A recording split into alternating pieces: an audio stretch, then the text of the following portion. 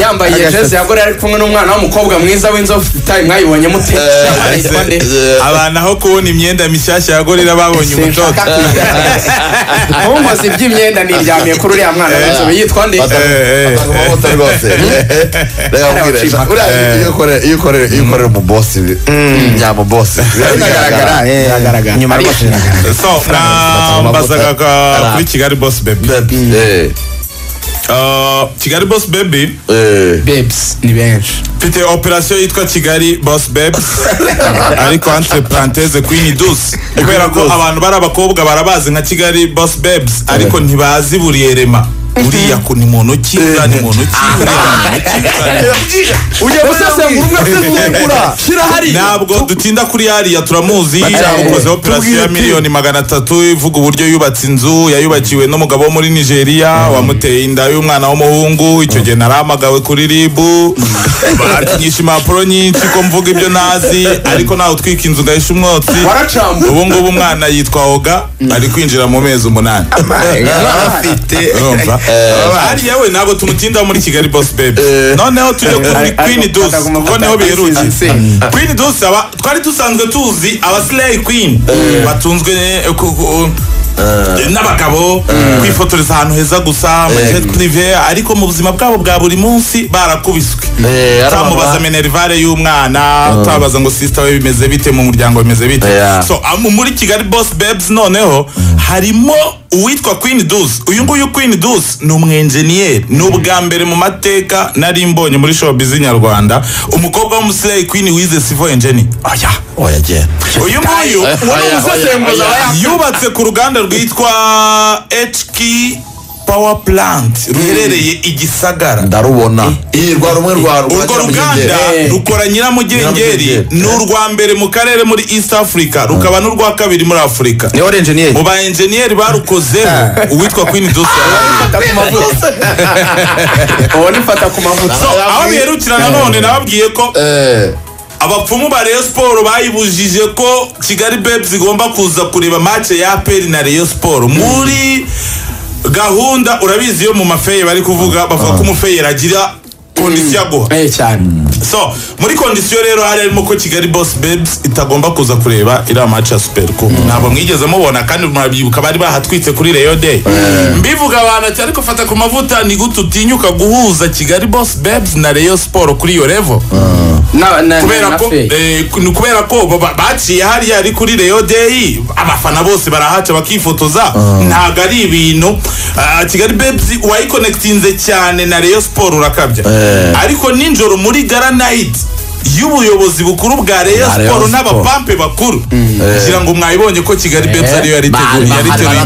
Kigali Boss Babes kabisa ari rwose ubwo rero umuntu wibaza ngo Fatakumavuta ngo ufata gute Kigali Babes ukayiconnectinga na Rayon kirani igisubizo ntiwirirwa n'umuramusenguza ubundi uvuga ibintu iyo bakubize fact bitabicecekeye ariko nishimira ko fata ibi bintu wenda byagiye ku rundi rwego muri no myaka muri corona ariko nge muzi kera tugikora kuri contact n'ubu twajyaga dusesengura detail nyinshi abazifite umusesenguzi ngiye kwaza undi abasesenguzi bahuye biraryo wowe nk'umusesenguzi muri bari abakobwa bagize Kigali Boss Babes umukire kubarenza ninde uvuga ati uyu urumva ufite inoti aka kanya Radio Rwanda yabisohoye operasiyo zose urumva operasiyo ya mbere yari hariya twaramusobanuye uwo ari we wenda tubwiye tukize hariya twaramusobanuye uwo ari we sibyo usanga niwe mukobwa watanze abandi bakobwa kubaka inzu ya $300,000 icyo gihe muri izo ngaru yanteje muri ribu twaje no gukora iperereza ndetse bazana na dokima z'abubatse amazu dusanga nzu ye yababajwe nuko nayifobeje kubera ko ubundi hagaze agaciro ka $500,000 kandi koko icyo imbabazi so uwa kabiri rero ni Queen Douce n'umwenjeniyeri twabigarutseho uwa gatatu ahubwo ndi hanze nitegura gushyira hanze yitwa Sylvie Gashema Sylvie noneho uyu nguyu we ni umucuruzi w'icyo bita Baze très riche amabaze abamo ibice baze ni ya myenda y'abagore ushobora kuyikangamo igitenge ariko ntabwo ari igitenge bro baze rero très riche amafaranga make ishobora kubigura imwe iba iri hejuru ya 600 uyu nguyu rero Gashema Sylvie niwe wambika hafi abaminisitiri bose bo mu Rwanda abagwiza atunga icyo ni ikirundi ubwo n'abakire hanyuma akaba afite n'uruganda i Dakar kuko aho hantu ubundi niho bazereshe iwabo wose arayitunganyiriza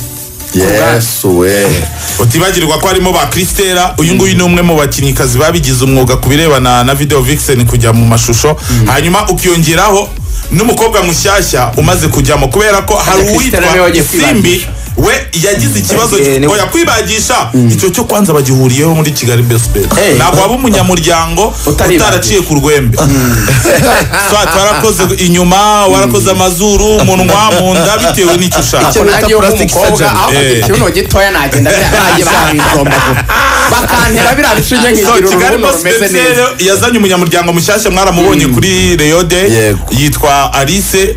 la boss ariko yaje asimbura uwitwa Isimbi kubera ko Isimbi we yirukanwe azira kuba adafite ubushobozi bwo kumainteninga lifestyle ya Kigali Boss Babes kuko muri Kigali Boss Babes bagira gahunda yo gusohokana rimwe mu kwezi facture kabiyawe so ugomba kuba ufite ubushobozi byibura bwo guspendinga miliyoni enye y'amafaranga y'u Rwanda mu kwezi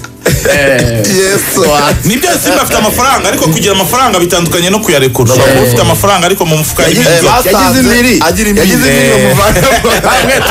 ikindi kihutirwa cyane kugira ubunyamuryango wabo ugomba kuba ufite konti ya $1 so ndumva kuri Kigali Boss Babes izingenzi ari ibyo umuntu utabazi amenya abakobwa bari Nyarugenge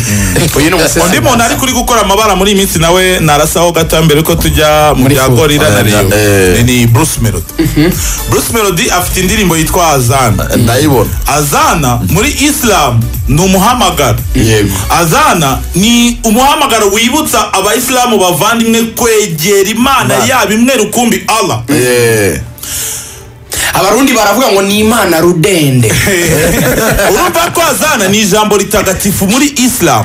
Bruce Melody dusanzwe tumuzi nk'umuntu wataye umuco uta ibintu by'uburere ndangagaciro na kirazira by'umuco nyarwanda byabiteye umugongo yarabikandagiye yarabihonyoye twarabyemeye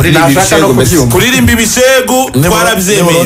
bahagaritse indirimbo kandi bivuga gutya ari inshuti agezaho noneho yototera n'imyemerere yabamwe afashe ijambo Azana bitagatifu muri Islam arihuje n'ibishegu aharirimba avuga ngo iyo mana abana bamfata nk'umusaza kuko mbahana nk'anabahoze urumva arabariza yarangiza kubariza akanabahoza ikindi ngabatoresha Zana muri style za dance gutora Zana tusanzwe tuzi ko umuntu utora Zana aba ari ahantu hirengeye akora ijwi rinini cyane imbaga nyamwinshi yakumva iyo arimo n'abana rero abo bana batoresha za urumva nyine arabana bagasakuza nk'abandi gutora akavuga ngo akunda view inyuma yarageza akavuga ngo iyo n'abana nakoresha agatoki akongera akinyuma yaciwe i Burundi muri Azana akavuga ngo nkunda view y'inyuma uko inyuma hameze ibyo bintu iyo tuba turi muri musi ya kera muri guerre croisade z'abasilamu n'abakristo Bruce Melody bari kumushiraho bakamucumuta muri Kenzi yabicaye dore ndabatunze dore ndabafite ntunza agati iyo mana abana sinkoresha agatoki nanone hari ibihugu by'abasilamu kandi kanya wamushyiramo bakabitereka bakamutera amabuye urumva rero noneho kuri Azana ho kubyakira abasilamu nabo mufate nabi abayishakira umugati bajye bamureka uriya muhungu ni umukozi njere mva mubwire njya umuntu uri kwishakira umugati atabangamiye undi cyane hanyuma nanone wavuga Bruce ngo ugende tuvuze kuri iriya foto ngira ngo mwabonye ifoto ari kumwe na His Excellency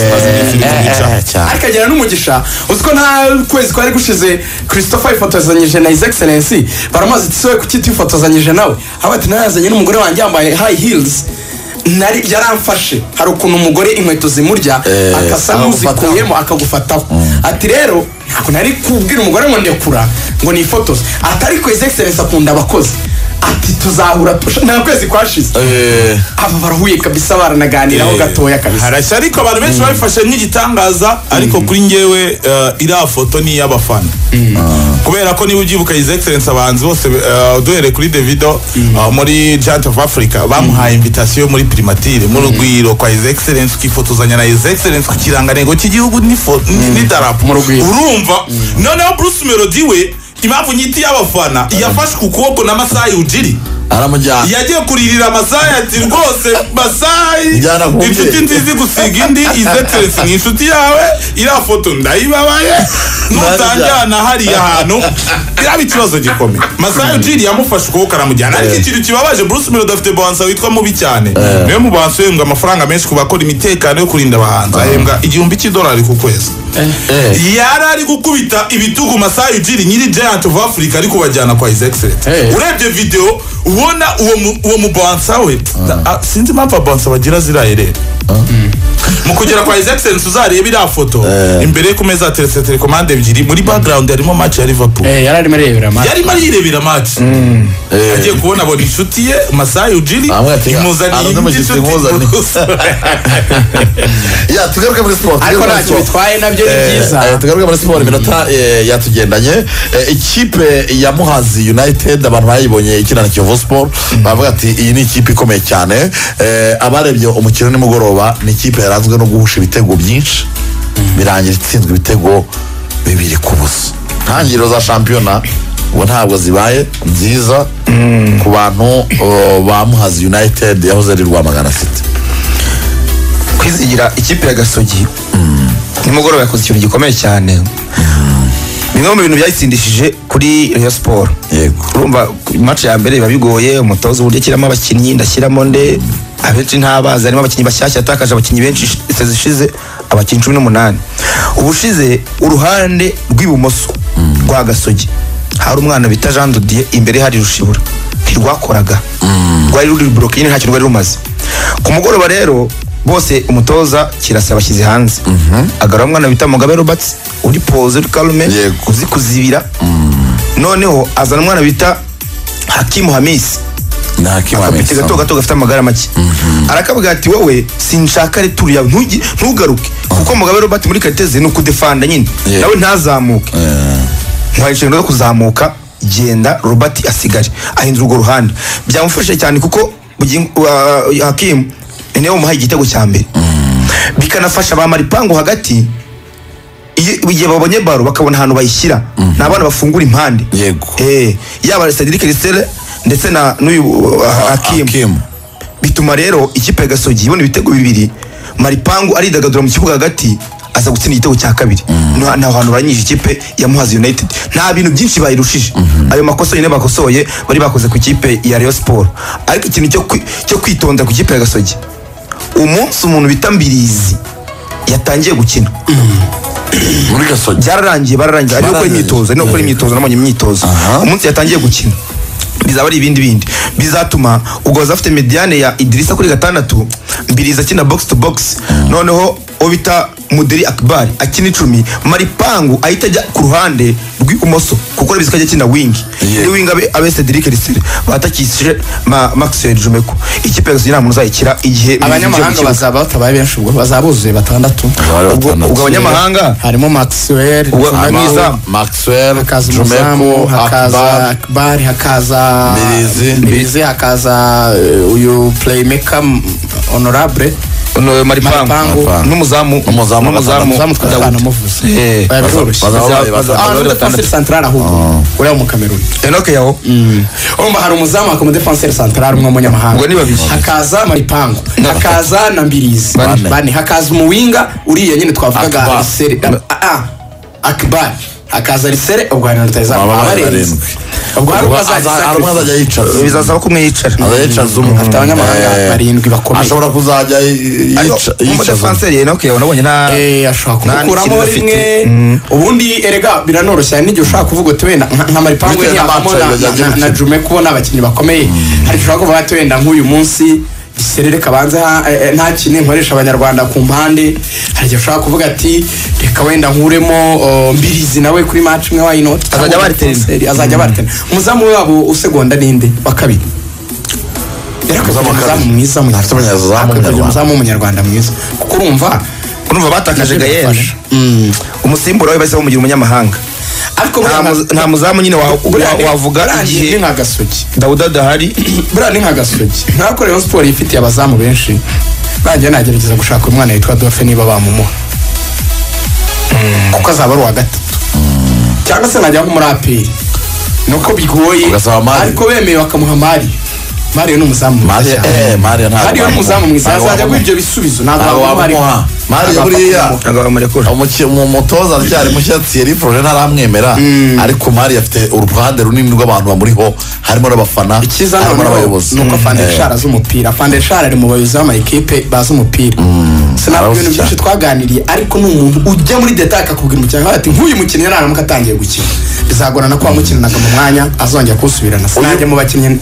abatezi ibibazo ariko twaraganiriye numva mpunze rwose tace kuri match Kiyovu Sport AS Kigali ubuyobozi bwa Kiyovu Sport biciye kuri Minani Minani bwahamagariye abafana kwitabira rwose umukino bafitanye na AS Kigali komeye twagize buriya twagizemo abakinnyi batatu bagiriyemo utudeshirire dutoya two muri iyo myitozo muri abo rero harimo n'umukinnyi wacu Kizigenza umukino wa mbere ntabwo witwira dukunda Simeo yawugaragayeho kubera ko twashakaga kumuruhura n'abaganga bagakomeza kumwitaho kugira ngo tuzagire resultat nziza cyangwa nawe ubwe bwite biri personnel azakorera resultat nziza kuri Rayon Sport cyane ko record ze ziri kwereka ko ashobora Rayon Sport ubwo twatsindaga Rayon Sport ibitego 3 Simeo yayitsinzemo ibitego 2 wenyine hanyuma Fatakumavuta mugiye gukina na Rayon Sport mwaka ushize twaba twari Gorira yitejeje igikombe yego nawe yari kuko yitsinda Gorira yari buyobora igikombe wibuke ko icyo gihe agomba guhita ica kuri Kiyovu kagende yambe byabaye ngombwa ko umuntu ahinduye n'igitekerezo n'imivugire y'abantu bavuga ngo Gorira ni muri umuna wa Rayon Sport babura yitsinze muyikuye ku gikombe aho kana bari ntabwo barakibagirwa iki kinabo cyashyira kuri pressure mu buryo bwo gutegura match yanyu na Rayon Sport ahubwo turi muri position nziza ahubwo pressure ku ruhande rwa Rayon Sport niwe waranabonye ubwo bajyaga gufungura imikino yabo ya gicuti bafunguriye kuri Gorira ndetse muri mbere bari bafite amakuru yuko tudashobora kwaccept umukino wa gicuti kubera ko bavuga ati dukore revenge akabati Gorira ishobora kubyanga ariko ibaruwa twese tuyisubiza ku munota wa mbere warabibonye buri gihe dukinye na Rayon Sport twebwe twirukanisha umuntu muri Rayon ni match irukanisha umuntu ndaguha ingero hari match ya kimwe yirukanishije uwitwa Iranzi Jean Claude cyo twari dufite cyinshi yakoze interview yitangazamakuru ababwira ngo ndaza gukoresha ubusaza bwa Rayon Sport bafite noneho ngewe nkire condition physique iri hejuru ndaza kubarusha imyuka mbatsinde n'igitego ibyo bintu byabaye kuri Jean Claude Iranzi ubwo Durumasi yamusigaga gakata umupira uwitwa Kamara ya Depoje kavamo igitego iyo match yirukanye Iranzi yaramwicaje mpaka agiye match yakurikiyeho ni ya 3-1 dutsinda Rayon Sport iyo match yirukanye hari ingingo yakagombye ko yaratwaye igikombe abarita bahaye igikombe nta kindi bakwitura barakwiruka match y'ejo bundi ya gicuti ya kimwe urabyibuka ifunga ifaso uburyo mwamuvuga yari test hanyuma Gorira byarangiye yirukanwe kubera ko kuri Gorira yagaragaje ko ari ze match iyo nanone iyo match yicaje uwitwa Tamari kuri kosa kabisa so kuri inshuro rero nanone tugiye gukina na Rayon Sport kiza gihari match nitwe turi kwitegura match nejo ku cyumweru match zatangira saa 9 tugiye kwakira Rayon Sport ariko nanone ntabwo dushaka kongera gupfa ikintu cyitwa ubururu n'umweru ni nayo mpamvu iyi derby muri Gorira twebwe twayihaye izina Blue Derby urabyibuka kuri iyo match bakubwiraga twirukanishije Iranzi bigeze kutwambika umutuku yego ndetse match tinda no gutangira boss yagiye kugura imyenda mu mugire match igiye gutangira kuri ubu rero twagerageje gushyira hanze kiti zacu kugira abantu bazirebe abakiti yo mu rugo niyo hanze ariko icyo zihuriraho zose n'ubururu n'umweru so bivuga ko kuri iyi match Rayon Sport igomba kwibagirwa iki ubururu izaze yambaye umweru n'umweru ntabwo bishoboka ko dufite umweru hejuru n'ikabutura y'ubururu ariya Rayon Sport stade kiti yayo ni iyihe ni umweru cyane harimo umweru mwinshi. oya third kit Kiti yabo ya gatatu ndumvirimo ubururu n'agatuku n'akeru gake mu gatuza. Ubwo ni hirambara. Igomba kwambara umuhondo nibwo baba none se rero abantu banamenye ni gute bagura amatike ni gute binjira. Nabonye mufite n'aba DJ. Amatike rero nkuko mubivuga ko Gorilla dukina Toto Football dukina umukino mwiza ni nako n'imitegurire yacu ari nta makemwe. Niyo mpamvu tuzafungura ejo stade tukayifungura kare saa 6 ariko nanone birababaje biranatangaje kwinjiza umuntu muri stade saa 6 agategereza Gorilla saa 9. So niyo mpamvu saa 6 tugifungura imiryango DJ number 1 wa mbere mu gihugu kuri radio Rwanda na televiziyo y'igihugu DJ Bisoso ni ngomba kuba ari mukuru Gorilla y'abanyamugi ntabwo ushobora gukora icyo kintu ntabwo ushobora gukora ntushobora kunyagirana mu ibyangombwa ntabwo bishoboka. Ikindi kintu dufite live barbecue muri stade ubundi biratangaje cyangwa se zinaha kwinjiramo uba bored nta zindi activity zihari apari y'umupira nta zindi activity. So dufite rero live barbecue dufite igikoni cyiza ariko nanone dufite na photo shoot ziri live kubera ko wasohokanye umutoto wawe nubwo waguze iPhone ifotora neza ariko wowe n'umutoto murakenera umuntu bafotora iyo foto yawe na iPhone nayifotora nagazi byo gufotora nubwo ufotoye na iPhone iraza ari mbi. Tubafite abafotografi rero bagufotora ni foto y'urwibutso n'uwawe uwo munsi bikaza kugenda neza. Tubafite abahanzi bo ni surprise ntabwo nshaka kubigaruka. abahanzi bazaza cyane hagati ya saa 6 na saa 9 abantu bazaba basusurutse. Ubwo rero itike rero nangahe iragurwa itike muri Gorilla twubaha abafana bahagarara muri rusange kuko nibo moderateur nibo ubona ibyishimo kabisa by'ibyo kuri stade. Niyo mpamvu itike twashyize kuri 3 mbere ya match ariko ikintu ngiye kubabwira nuko guhera uyu munsi saa 4 za nijoro iyo tike ya 3 irahita direct iba 5. Niba ugura rero ugureka iyo tike ya 3 mukanya saa 4 za nijoro iraba ibaye 5. Itike ikurikiraho rero hasakaye ni 10,000 muri VIP ni 20,000 VVIP ni 30,000 ukinjiza n'imodokari yawe igakorerwa umutekano gaparika muri yo buhari iragurwa iterero bacehe no gukanda kanyenyeri 939 urwego. Abantu bagomba kubimenya umupira w'amaguru mu Rwanda na tike z'ibipapuro zikibaho ni ikoranabuhanga. Phone yawe gakanda kanyenyeri 939 urwego. Harimo match nyinshi ntabwo harimo match ya Gorilla na Rayon urabonamo match none urebemo match ya Gorilla na Rayon Sport ugura itike ijyanye n'ubushobozi ya Gorilla na Rayon Sport mu kibuga uretse Toto Football vuga hari icyizere ko abakunzi ba Gorilla bazatahabishe cyane ko irashaka kwihorera uretse n'icyo Rayon Sport isigaye yanga abantu bavuga menshi Kenisi yaravuze bimukoraho nawe Fatakumavuta uravuga ariko kandi baranabatsindira avuga ko ntazi intsinzi ya Rayon ku isi. Jewe Rayon narayitsinze bitari rimwe bitari kabiri ndongera mbisubiremo rero. Ikindi nuko nanone kuri iyi nshuro ejo tuzaboneraho umwanya wo kumurika amafani club yacu duhereye kuri Ingagi Nkuru fan club hanyuma tuzaboneraho n'umwanya wo kumurika abafatanyabikorwa. Ni ikintu cyo kwishimira Gorilla dufite abafatanyabikorwa mu myaka mike tumaze muri shampiyona. Uratuzi urabona twambaye Forza ku kuboko hano twambaye Gorilla Motors ukundi kuboko kuriho RTTA mu mugongo twambaye Delta Resort Hotel. biraryoshye urumva ko tugana cyane Fatakumavuta wakoze kwitabira ubutumire bwacu. Murakoze cyane bwo ku munsi w'ejo Gorilla turandagaza Rayon Sport saa 9 zuzuye no gufata Rayon Sport ukajyana kuri City Plaza hejuru ukagerayo ukareka muzamuri n'Inyamirambo muhegereye Reagan wakoze cyane nawe wakoze cyane Ibe Ngushimira kwizigira abakunzi ba Radio Rwanda mwese mwakoze cyane na Danizo turamushimiye waje kuduha entertainment ubwo mwese mugire weekend nziza.